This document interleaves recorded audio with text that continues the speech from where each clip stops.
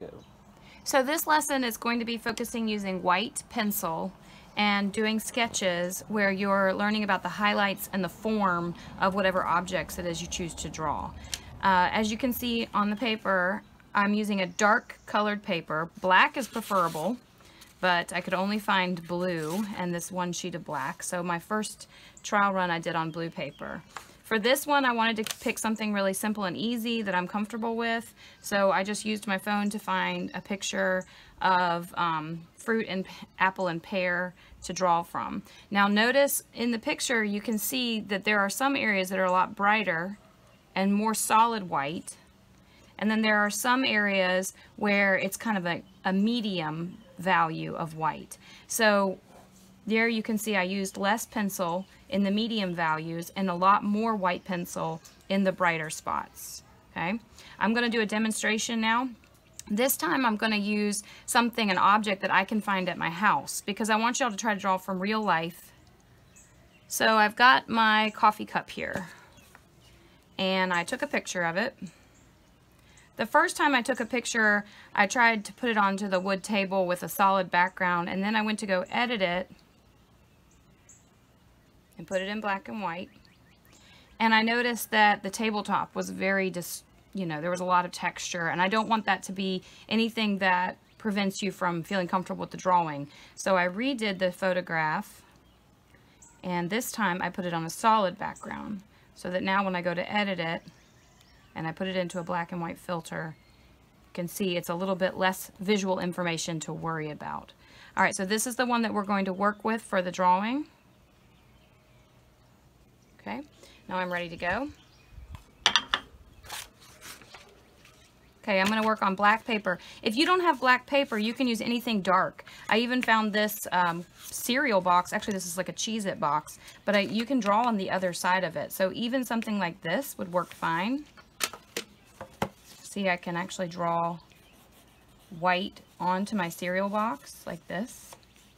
Okay, and it would work just as well. But for this lesson, I'm going to do it on black paper. You're going to turn in 2 sketches of things that either at your house or pictures that you find on the internet that you want to draw. And from those 2 sketches, I want you to focus on 2 things: the highlights and the form. That's it. So that's all I want you to worry about is highlights and form.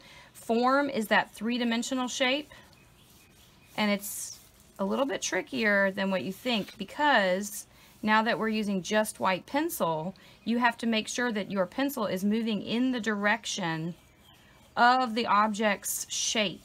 So see how I'm changing the pencil here to go down to give it that form. There's a bright spot right there, so I'm going to fill that in really solid. Oops.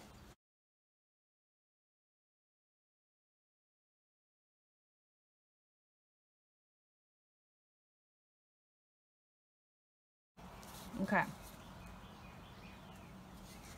All right, so do a little light sketch of the whole object that you're going to be drawing. Don't bear down hard. Remember, go really light.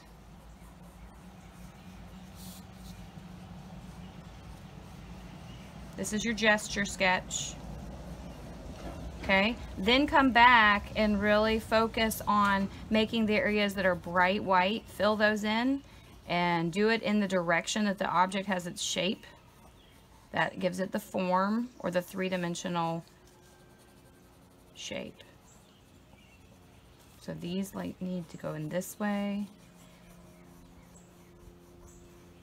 I see a lot of highlight on that rim of the coffee mug. Okay, there's some that go like this. Now I'm not going straight side to side, I'm doing in a rounded direction to make sure that the coffee mug looks rounded. There's a lot more light on the right side of the mug, so there should be a lot more pencil line on the right side of the mug. This side's a lot darker, so I'm hardly going to do anything over there.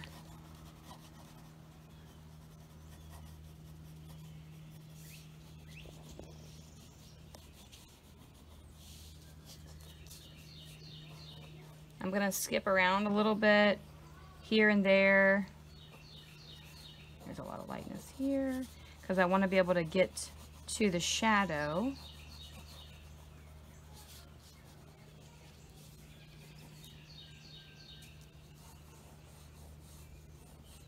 The reason that we are doing this assignment is because I want you to learn about light, form, value, and also I want to prepare you for the scratch drawing assignment, which is going to be on black paper with a scratch tool. All right, now let's talk about shadow. Here you can see that it's light and then there's darkness, so I need to draw my shadow, my highlight, in that direction. Now keep in mind that there's more light here, so instead of coloring the coffee cup, I'm actually using my white pencil to color in the lightness. Okay, leaving the coffee cup in the darkness. By coloring all of this in, it will make the shadow pop out because it'll be dark. So I'm basically coloring the negative space right now, not the shadow. I'm coloring the opposite. You can do the same thing with the wall in the background. Remember, when you're doing a table or water, anything like that, you need to really go side to side because that keeps it looking flat. All right, there's a line in the background. I need to draw that line. Okay, now all of this will be very light up top.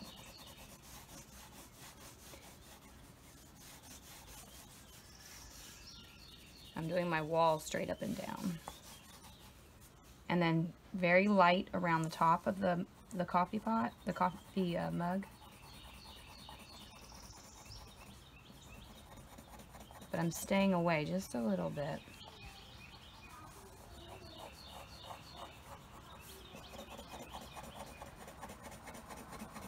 You can see this shape is starting to come out.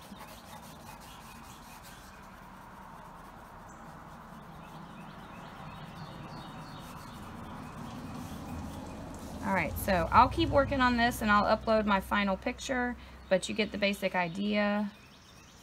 And keep in mind that I want you to do 2 sketches so that you can be practicing different, you know, different shapes and different forms. Each time you do it, you're going to get better, I promise. Keep in mind that when you're doing a drawing like this, there's a lot of problem solving involved. So you have to stop and take a look back, you know, at your image, compare it with your drawing, and see what it is you're missing. Some spots may not look quite right. You know, what is it that is not working? What is it that is working? Figure out where you've left off highlights and go back and add more in that area. Where does the form not look quite right? And then go back and fix that spot. So you just have to keep, you know, evaluating it and use problem-solving skills along the way. It's almost like putting together a puzzle. You know, what's the next piece of the puzzle to make it look right? So is this good enough here? Do I need to add more? So yeah, a lot of problem-solving skills and kind of like putting a puzzle together. So as you can see, I've worked on it a little bit more. I added more white just around the edges in the background, keeping in mind some spots that had shadow and other spots that had less shadow. I could even brighten this area down here more if I wanted to. So I hope that helps.